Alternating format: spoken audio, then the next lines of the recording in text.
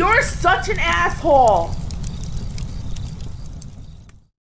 So I shall explain to you the Black Hills. Let me explain to you. You say, hey, Captain, can you explain to me the Black? I'll explain to you the Black Hills. So, there's stages of tourist season, and not just in the Black Hills, but this is all over the United States.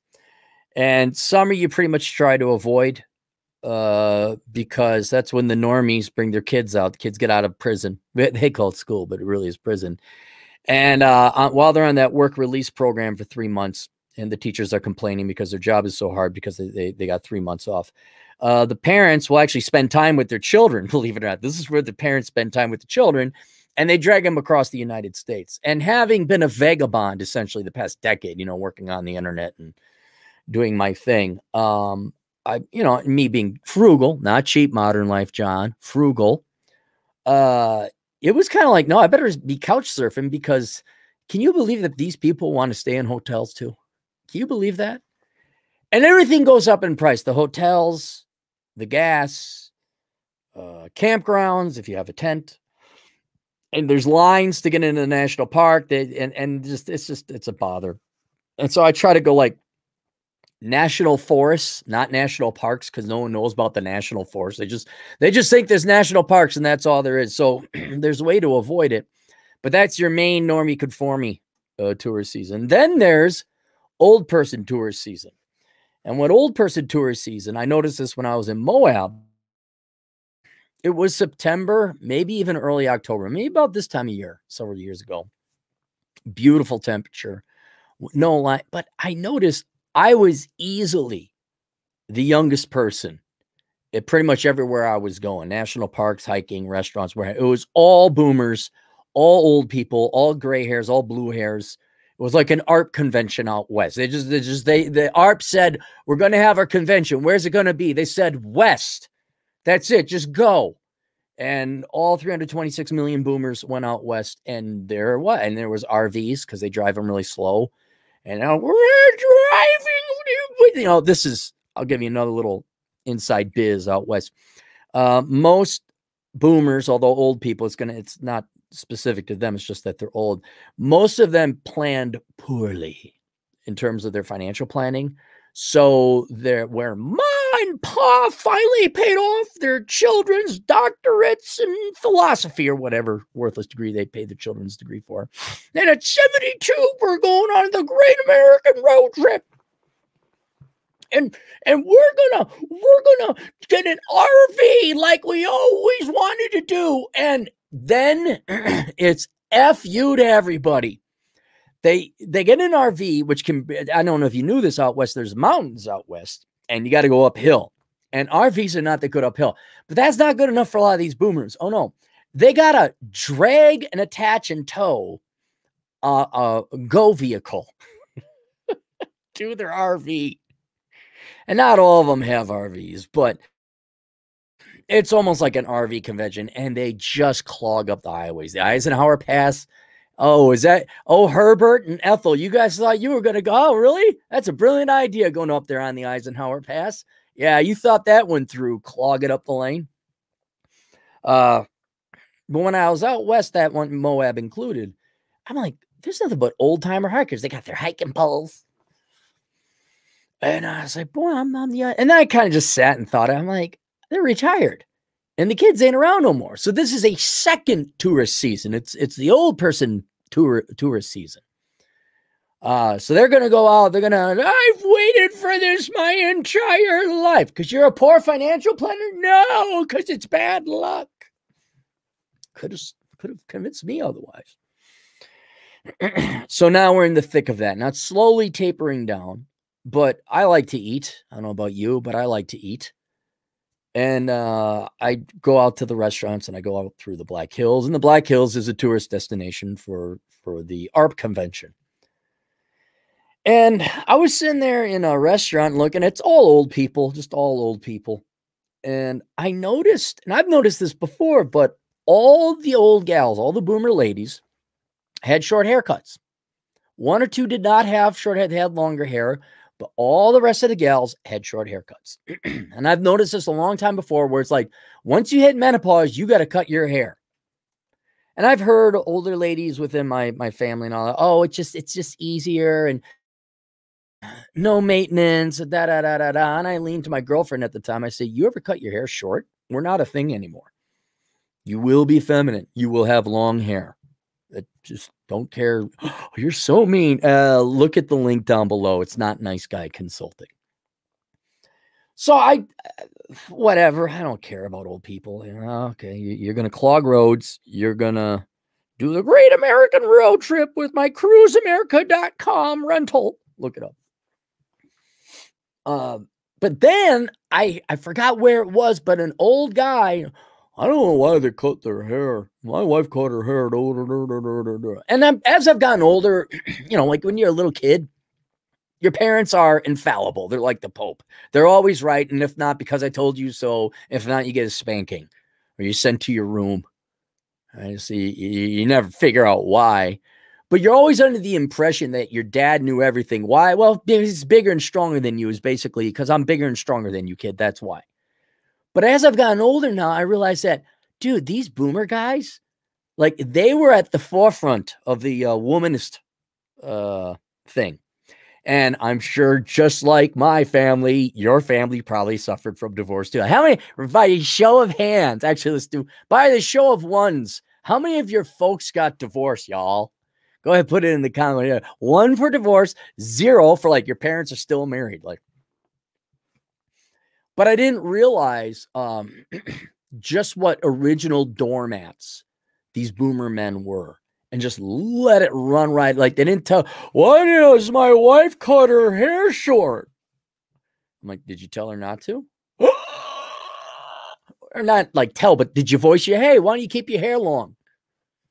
I really like it that way. And so there's this doormat effect. But the reason why, because boomer men are just as clueless. Hell, I've known boomer men to get divorced 3 times. Like, do you learn your lesson? What about the first 2 times did you not get? And thank God we got the internet and the red pill, because this is never going to happen to, never again will this happen to a generation. Never. It's not possible. Vaccination's getting out there. Word's getting out. But let me explain to you old timers, okay? There's the website, the dating site for geriatrics called Our Time. And it's not the cool BBC podcast with Melvin Bragg. It's a website called Our Time. And if you're still thinking you're going to get some gray tail and in the reason your wife cut her hair short, because she doesn't love you anymore. Period. That's it. She might love you a little bit, but she loves the convenience. At best, she loves the ease of the haircut more than she loves you. Because let's talk about empirical actions. If she loved you, said, hey, don't cut your hair short, keep it long. I like you that way. If that woman loved you, she would do that. Conversely, to be intellectually honest, if your wife comes up, and ladies, you have every right to do this, your husband gets a little gut, or maybe in America's case, a big ass gut, say, hey, I don't find you physically attractive anymore. Lose the weight. You know what? You got a choice there, gentlemen. You can either love your wife or love food more. And we all know which route most men choose now, don't we? It is actions that tells you what people love the most or prefer the most. So sure, your wife loves you, but she does not love you more than she eschews the chore of maintaining long hair. Like, think that's it. The chore causes this much pain. Her love for you is that much. It's less than the pain of merely maintaining her hair. That's the best case. Usually, though, seeing what I've seen with boomers, I don't know, you guys are on your 10th marriage by now, whatever it is, they just don't love you anymore. It's down. Oh, over there, right? Hang on. Where? There. See that? There. That right there. That's the type of consultant we do. Truthful consulting. Just go to marriage counseling. How'd that work out for you? That's it. That's the truth. That's it. She has another love. It's called ease of not dealing with her hair. It's not George Clooney is making off with your wife. Just convenience. That's all. Yeah, and I'd like to say, well, and here's how you saw. No. It's bottom of the ninth, 2 outs, 2 strikes. You don't even got no ball count, and the bases ain't loaded. And the score is 8-0. You're behind 8 points. You're not going to win. This is too late. I'm just explaining to you so no longer confused in the last dwindling days of your life. Anyway, so there's a book down below. Here's the problem, because this is targeted towards older men. That book is now academic to you. It will explain things. And I think Sanity, actually, you know what? Here it is. There's another essay you can read called Sanity is the Future of Wealth. Sanity actually is a gift. And a lot of times it's the only thing people have. So to figure out why this happens, so you're no longer confused in the few remaining moments of your life, why don't you get this book called The Book of Numbers, Analyzing the ROI in the Pursuit of Women. There's many other books you can read. Rollo Tomasi's books as well. And probably a good, more deep dive into it. But yeah, dude, that's why. Why'd you cut her hair? Because, well, probably maybe you got a gut. Do you have a gut? And that may have led to her just not being that romantic or sexually attracted to you. And without sexual attraction, there is no love. No love. Terribly sorry. So too bad. So sad. But there we go. All right. Do we have any super chats today? Let's look at the ones and the zeros. Lucille. But whoa, look at all the ones. 2, 3. Boy. It looks like 2-1 divorced to married. All right. Any super chats? For you old timers, super chats is where people give me money. It's for, yeah, I know. DJ Aftershock, $2. Most likely has to Steele degree in independent womenix. Yes, that Steele is sociology, theater, ethnic studies, arts, and liberal arts. That's Steele. Whoa! Here come the donations. Here come the donations. I've like 50 Mexican pesos. Oh, Thomas, $5. You remind me of the grumpy uncle who told the truth. I'm kind of getting on my happier. Like, I'm like the old guy who doesn't care anymore. I'm just 20 years ahead of it. Because I was going through my grumpy old man stage in my 30s and early 40s. Now it's kind of getting like, it's happening the way I predicted it. Yeah, everyone's getting their comeuppance now. Yeah, all right. No, yeah, you get married a 7th time. Yeah, because the first 6 times were a fluke. Right. No, you just chose the wrong gal. Yeah, no, go to our time. Yeah, you'll find a real nice boomer lady. Yeah. But I'm on a fixed income. It's time to get serious about retirement planning. Only after me and Herman drive our brand new RV around that cost us $250,000, we had to take out a second mortgage. What do you mean there's no money left? President Biden should do something. I'm on a fixed income. Cap, you're not going to get a lot of fans. Old timers aren't going to really live. Chase, $5. He has nothing to say. Thank you, Chase. Johnny New York, 50 Mexican pesos. It's 1/12. I mean, it's a fair amount you donated. I just got excited. I'm 35, single, no debt. Hey, I'm retired in Mexico. Have a net worth of $2.2 million. Where have all the good men gone? Where are they? I can't see them.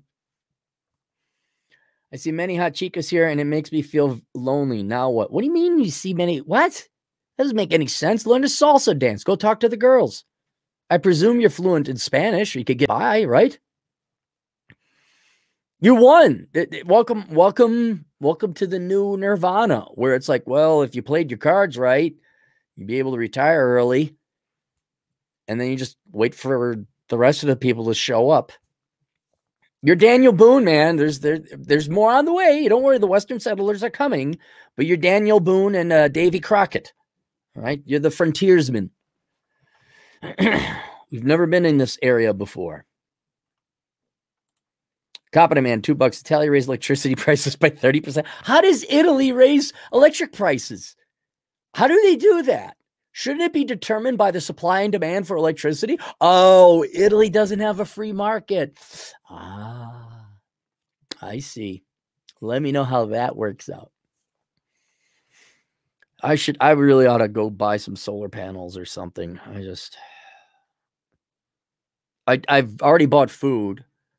You're one of those prepper guys. Yes. Well, not super prepper, but yes, boomer who's been divorced 5 times with no net worth and has to work till they're dead. I am prepping. What do you recommend, Mr. Horrifically Bad Advice and Bad Life? Competent Man, $2. Facebook disappeared. DNS entry deleted. I used to know what DNS means. If Facebook went away, I'd be okay with that. I went through a phase for like about 5-6 years where I was adventuring, maybe 8. I was taking pictures of everything. I was like, look at him. Oh, yeah. And then after you like go over Beartooth Pass the 4th time, it's like, I don't need to take pictures anymore. I could kind of enjoy just driving around. Competent Man, $2. Natural gas dude bros traders getting margin calls. No less trained at the Carlson School of Management. Is Instagram's down too? Wait, what happened? All right. Well, I guess YouTube ain't down because you guys are all here. More on the way. See you guys in a little bit later. Toodles.